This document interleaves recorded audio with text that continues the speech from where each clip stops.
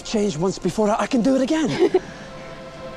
You've never changed. Welcome to MsMojo, and today we're counting down our picks for the top 10 most satisfying breakups in TV shows. You're the man I want to want. If you have chemistry, you only need one other thing. What's that? Timing. You are my queen. Now and always. For this list, we'll be looking at those times that we were glad to see TV couples end. Did we miss a particularly satisfying breakup? Let us know in the comments. Number 10, Dan Humphrey and Blair Waldorf, Gossip Girl. There are arguments on both sides of this pairing. They did oddly have a lot in common, but really they just felt like a filler couple. Since we have nothing in common and are in fact opposites. The kind of opposites you do not attract. Most definitely not. This was just about the last combination of the main characters that we hadn't seen together yet. It was kind of fun to see their hatred for each other develop into something more. Though I suppose if you're trying to improve your mood, that my coming with you would defeat that purpose. It is pretty funny. Even you couldn't kill that much comedy. I still require you to sit 2 seats away. They had common interests in culture and had a way of always showing up for each other. But if we're all being honest with ourselves, whether or not you liked Dan and Blair together, we all knew that Chuck was the guy she would end up with. Even Nate couldn't compete. You should deal with your father. He needs you. You know what? I don't. So when she left Dan, it was really like everything falling back into its rightful place. That you chose Chuck, I don't like, but I begrudgingly accept. Number 9, Ted Mosby and Robin Scherbatsky, How I Met Your Mother. Ted said it himself, they had an expiration date. There's no denying that Ted and Robin had a lot of chemistry. If you have chemistry, you only need one other thing. What's that? Timing. They were good for each other for a while, but it was shown time and time again that they simply weren't right for each other. What the hell was what? That reaction. I thought you were proposing to me. Really? Because it sounded like you thought I was trying to set you on fire. Chuck, you know how I feel about marriage. Now more than ever. They wanted different things out of life, and they disagreed on a lot of major issues. So where does that leave us? Well, we could stay together and pretend this stuff doesn't matter. Or we could give back the blue French horn. Though they obviously did love each other while they were together, it was very obvious that in the long run they wouldn't have worked. It was best that they ended while they could still be friends. Let's just ignore the finale, shall we? Number 8, Stephen Carson and Carly Shay, iCarly. Many of the breakups on this list consist of people who just weren't a good fit relationship-wise, but the destruction of this relationship is one we take particular joy in. He thought he was gonna get a kiss from a pretty girl, but instead, I blew a trumpet in his face! Ha! When Carly started dating Steve, it seemed like sustaining a long-term relationship might be tricky, with Steve having to split his time between Seattle and Hollywood as a result of his parents' divorce. But he is initially sweet and charming enough to make it worth the effort. Until Carly discovers that Steve is also dating Tori Vega from Victorious. What do you mean I'm in love with your boyfriend? It's okay, it's okay. I'm in love with your boyfriend, so we're kinda even. Whoa, wait. Are we talking about my Steven? You're Steven, I Steven.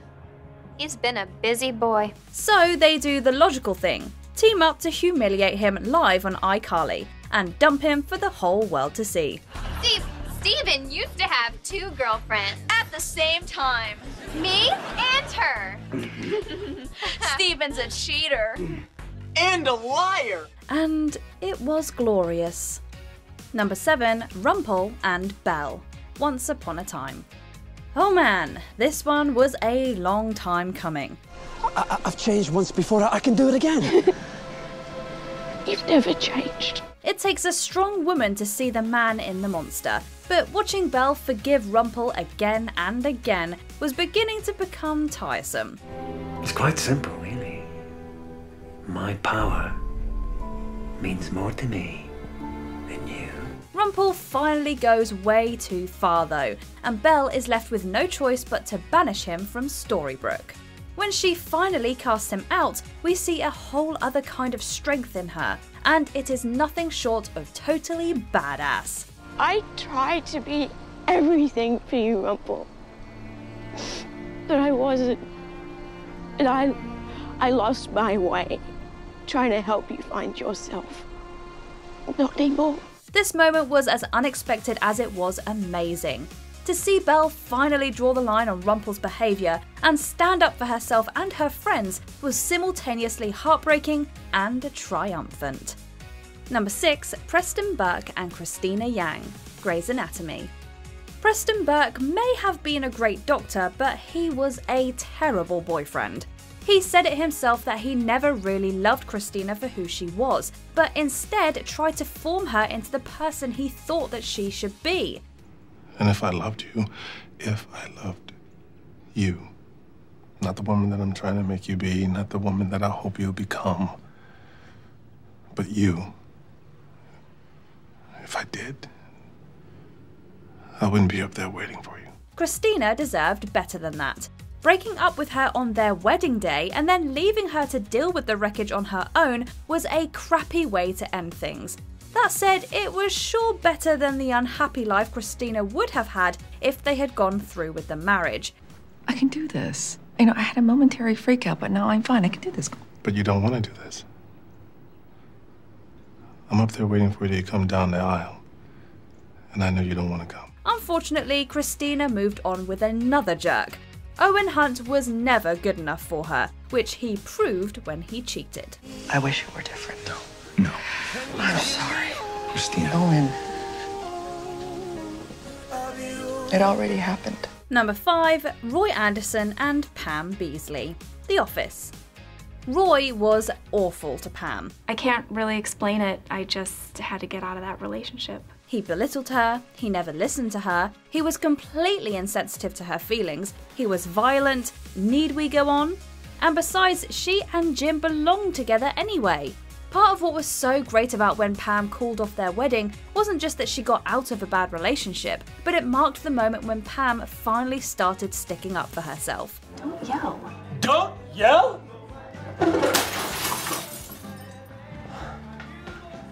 This is over.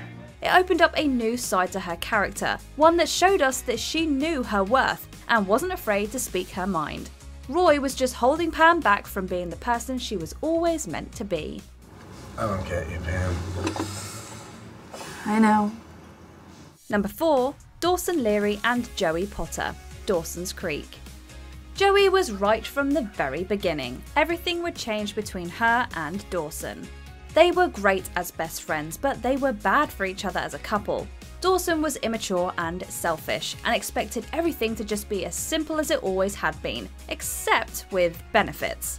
Meanwhile, Joey had been in love with Dawson for so long that she somehow became lost when she finally got him. I don't even know who I am, let alone, what I want to be and accomplish. I guess I need to figure that out. Their first breakup was super emotional and really hard to sit through. But how can it be over? We can't just say I love you for the first time and have it be over. After watching them go back and forth a few times though, it was a relief to see the both of them move on at last when Joey and Pacey got together. Dawson. Joey, go. I'm telling you before I take it all back, all right? Just go. Go.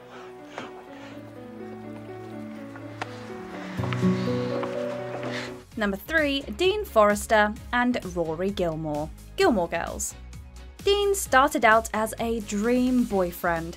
Unfortunately, he gradually became jealous and possessive in a way that was hard to ignore. I thought we were getting together tonight. We are. Well, then I should really get my philosophy homework out of the way. Do it at the game. My homework? Yeah. But if I'm doing my homework, doesn't that defeat the point of going to see you play? You can't glance up in between nihilistic theories? I can, but what's the point? It wasn't completely unwarranted, but all of his behaviour to try to keep Rory is exactly what ended up pushing her away.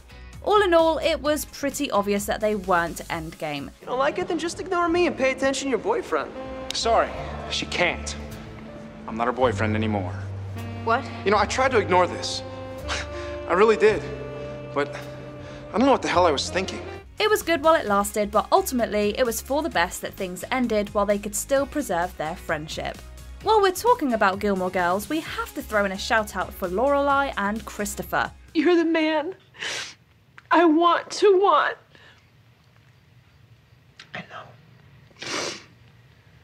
You have no idea how badly I wish. I do. Who thought that was a good idea? Number 2, Jon Snow and Daenerys Targaryen, Game of Thrones. Many of the breakups on this list were pretty dramatic, but none of them hold a candle to this one. You are my queen. Now and always. Jon and Dany initially come together as allies to fight against a common enemy, before they developed a romantic relationship. Little did they know they were actually related by blood. We'd say that's a pretty good reason to break things off, but although it deterred Jon, it's not actually the thing that ended them. Sometimes duty is the death of love. It was more like irreconcilable differences. Whether you've watched the whole show or not, you've probably heard about Daenerys' conquest by way of dragon, and Jon's disagreement with her tactics. We can't hide behind small mercies. The world we need won't be built by men loyal to the world we have. The world we need is a world of mercy. It has to be. Which he resolves in resolute fashion. However you feel about the finale, we can all agree that murder is a pretty definitive way to end a relationship. Before we unveil our top pick, here are a few honourable mentions. The Joker and Harley Quinn. Harley Quinn, adding insult to injury. What? You gonna kill me now? No, I want you alive so I can see the look on your face when I'm running this town. Marco and Cora, The Legend of Korra, double breakup. I think we both know that us, doesn't work. You're right. It's over. For real this time. Harvey Specter and his therapist, Suits, setting things right. I'm sorry, Paula. I wanted this to work more than you know. But I can't give you what you need. Celie Booth and Hannah Burley, Bones. Make way for Bones. I'm just not the marrying kind. You already said that. I've said it plenty of times before.